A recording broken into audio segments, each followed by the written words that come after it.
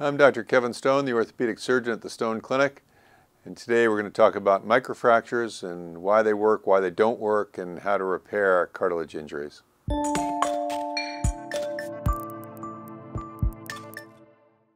This time we're talking about microfracture, the procedure used to make holes in cartilage that is damaged in athletes and people with arthritis. Microfracture sometimes works to create a sort of a super clot over the damaged area. Unfortunately, many times microfracture fails because the clot does not mature fast enough or durably enough to produce good enough cartilage repair. So unfortunately, many people over a few years break down the repair area and need another procedure.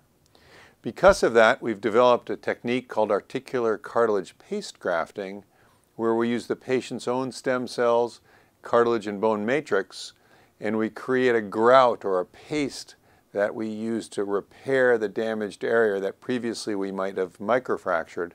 We believe that this paste produces a more durable repair, permits people to get back to sports, and we now have data in patients 10 to 20 years from this procedure demonstrating that they can return to sports, diminish their pain, improve their function, and have a better outcome, even if they'd had a microfracture first and we had to salvage that procedure.